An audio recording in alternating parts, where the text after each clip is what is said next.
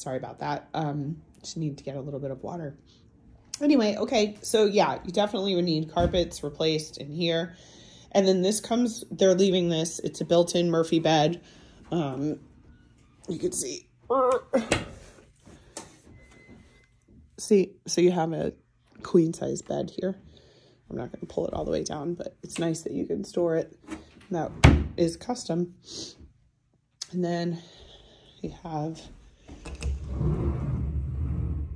closets. It looks like they have built-ins here again, but they did the same thing. So you have his and hers again. This normally would be closed, but this is where your mechanicals are. This is your heat system and some additional storage. Okay. But you would normally have this closed. And then there is a full bath with a shower in here. They did a really nice job on this one. It's my favorite one in the house. But yeah, so it's nice that each bedroom has its own bathroom. And yeah, I mean, it has a lot of really nice qualities, but you're certainly paying for the lake view. I would say updating the carpets and doing the lighting in the kitchen would make a huge difference.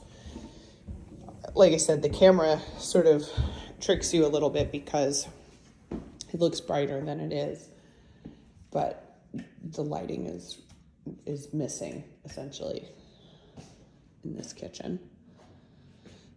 So I'll take you out front really quick just so you can get an idea of what the neighborhood looks like. So you have your neighbor's entrance there. And I will say so many of the homes here are seasonal, you know, where people are just living here in the summertime. So in the winter, like you can see, there's literally only one other car in the whole neighborhood besides mine here right now. And it's a Sunday, so everyone should be home. But there's parking there. So you have your courtyard there. See, and that's your neighbor's entrance. They have their little courtyard.